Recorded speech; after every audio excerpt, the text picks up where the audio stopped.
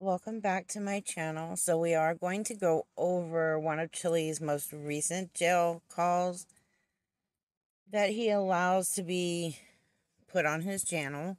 It's not like these calls are being taken or requested. I know jailhouse calls, or I know prison calls. I don't know about jailhouse calls. Prison calls are not public record.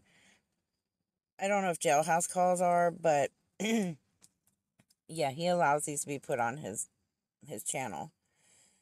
And as usual, he's sitting there whining and complaining and blah blah blah. But yet he fails to admit that he put himself there. If you don't want to live like that, if you don't want to be there, don't put yourself there. This is all because of his own behavior, his own actions, his own bad decisions. And yet he's going to whine, cry, and complain about it. And the only reason he's doing it is because he wants donations. He wants people to feel sorry for him. He wants the attention. And we all know that's the truth. He talks about he may end up with a shitty YouTube channel after all this is said and done, and that he doesn't care. But it's the only thing he cares about is his YouTube channel, because he can't grift, steal, fraud, and con people without his YouTube channel. He tried on TikTok and got kicked off TikTok, so YouTube's all he has. Anyways, enjoy the video.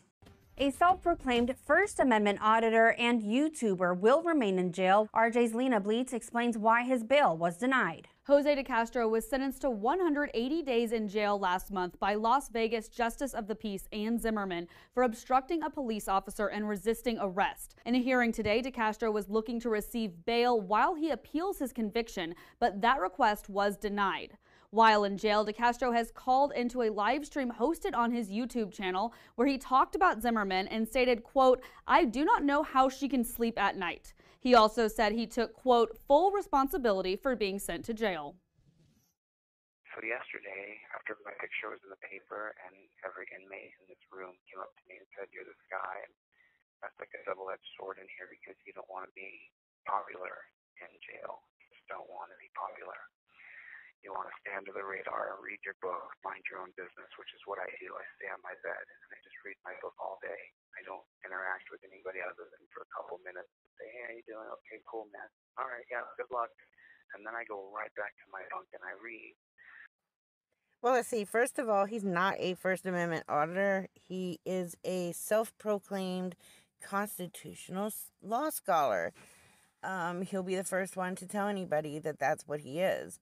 But he tries so desperately to fit in with some group that he tries to fit in with the auditors, and even most of them don't want him. The worst of the worst will take him because, well, he's vile, and so are they, and they need other vile people to help them push their cause. Other than that, he's not a First Amendment auditor. He's not even a constitutional law scholar, but we all know that. He's just a desperate wannabe activist who thinks he can become governor and completely change a state's constitution. He has no understanding of the law. He has no understanding of case law.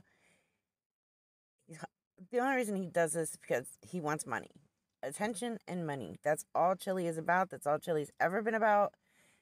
And now he's finally in jail where he belongs. This is a long time coming. This should have been done a long time ago. He put himself there. He can't blame the judge, nothing like that. And where the news report says that Chille took full blame for himself being in jail, where exactly did he take full blame for being in jail? I've not heard that. I don't think anybody else has heard that. And if you have, please let me know. Because Chille will never, ever take responsibility for his actions. He will never take responsibility for what happens to him. These are consequences that have been needed and that have been coming for, like I said, a long time. And all he can do is cry and whine. I also find it very hard to believe that Chille is just sitting on his bed reading a book, not talking to anybody, because we all know that Chille cannot live an active day-to-day life unless somebody is paying attention to him. So yeah, he's talking up a storm. If he's being thrown in the hole, great. You don't want him around the other inmates because then he's going to start talking all his rhetoric. But I seriously doubt he's being thrown in the hole as much as he says he's being thrown in the hole. But we'll get to that in a moment. But when my picture was in the paper yesterday, that I'm not going to tell you their policies, procedures, and protocols because I don't want to get in trouble, but I can tell you they. Yeah, I don't know what the hell Chille is talking about, but they don't arrest you while you're on your bed in jail. They may come and get you and take you to the hole, or come and get you and take you to see your lawyer or see your visitor, but they do not come and arrest you over and over and over and over while you're in jail. Chille uses these words on purpose to trigger his audience. He believes as long as he uses words like this or trigger words like this, it will piss them off more and more and make them feel sorry for him even more than he's already got them feeling sorry for him. But no, they do not come around and arrest you consistently while you're already in jail. You get arrested, you just picture what that is, and that's what happens to you right on your bed. And for whatever reason, Chille, they're not going to put you in the hole just because your name and face was in a paper or on the news. You're lying to your subscribers for more sympathy and money as usual. They will put you in the hole for, some infractions like fighting another inmate or even just talking back to a guard, which guess what is one thing you are notorious for doing is talking back and talking to shit to police officers constantly. Do I think you're talking the exact same way to these guards in the jail? Absolutely. So if you are constantly in the hole as often as you think you are, then it's more than likely due to your own behavior and actions. I don't think for 1 second they're just putting you in the hole because they don't like the way you look, or they don't like the way you're reading your book, or hell, your picture was in the paper and your name was in the paper. Stop lying to your subscribers. Stop trying to make it out to be something it's not. If you were put in the hole, guarantee it was your fault. just, you know what I mean? Like, you're popular in there, and you're in a place where someone can do what they want with your life, and so you think, they do follow a very rigid set of policies, procedures, and protocols, and I have never seen them beat, kick, or punch anybody. So that's different than any other jail I've ever been to. I've been arrested. I just don't have a criminal record. So Wait, okay, first of all, this is the third time he said it. Supposedly he's so popular in jail. No, you're not popular. I guarantee you that most of the inmates in there can't stand you. I mean, most of society cannot stand you. So, yeah, I'm pretty sure the inmates can't stand you as well. And what do you mean you've been arrested but you don't have a criminal record? That's interesting, Chille, that you claim you do not have a criminal record.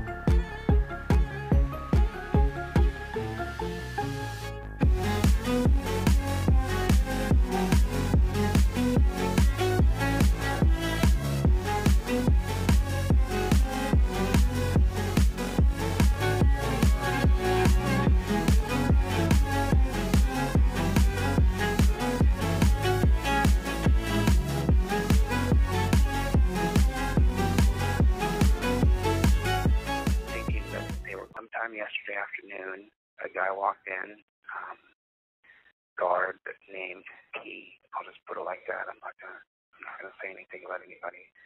the guards to the door. So you lost it. You just completely lost it and fell apart. Yet you act all big and tough on the outside and in a courtroom, but then when you're forced to face the consequences to your actions and your behavior, you break down like a child in jail. Though at the same time, you're sitting in phone calls saying, I'm going to do this when I get out, and I'm going to do that, and I need everybody to pack the courtyard or the courthouse, and blah, blah, blah. You're still wanting to talk all big and bad. And it's like, you can only fake yourself for so long. We all know this is not you. This is all a facade for YouTube so that you can take people's money. In actuality, you are a soft little snowflake that falls apart at a whim. And you're the one admitting it. You're actually admitting it.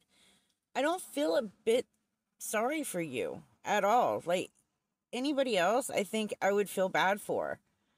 But you have been asking for this for so long, purposefully antagonizing and harassing police officers trying to get arrested just so you can beg for money because you were arrested. Well, you finally got arrested and then you finally went to court and the outcome is not what you thought it would be. You thought you could bully your way out of going to jail and, well, it backfired on you. And instead of sitting here doing phone call after phone call with this whole tiniest violin in the world, why don't you just suck it up, be a man, and do your 6 months? You may have to do even longer because you're still going back to court, today, I believe. Just suck it up, be the man you claim to be, and do your time.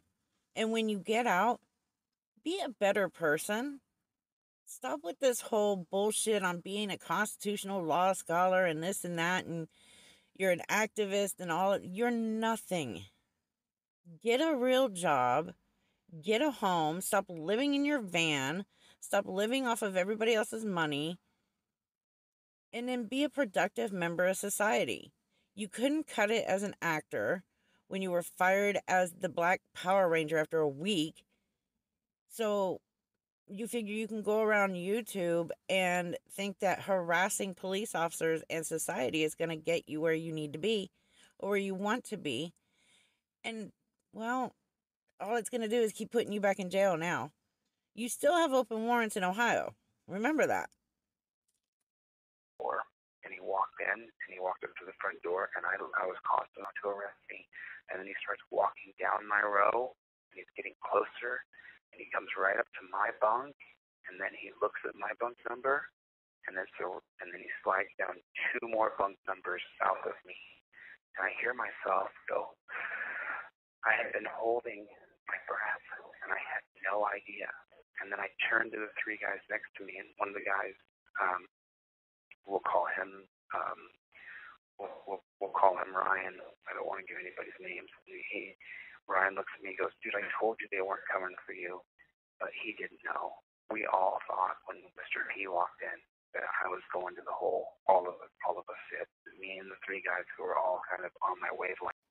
Again, for no reason, because according to Chille, the guards walk into the dorm and randomly choose, I don't like the way he looks today. Let's throw him in the hole. That's not the way it goes.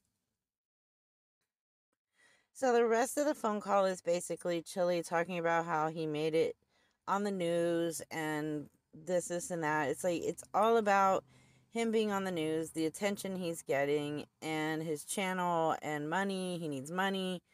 It's like all the money that he has been given. You'd think that he'd just go to commissary and get some food and he'd be happy. But no, he's never happy. He needs more and more and more. This is all just a big sympathy train for Chille. He's never going to learn his lesson, no matter how long he stays in jail. He will continue to act the way he does. And he's going to cry and whine and pretend like he's this softy in jail. The minute he gets out, he's going to start all his rhetoric again. He's going to promote hurting police officers.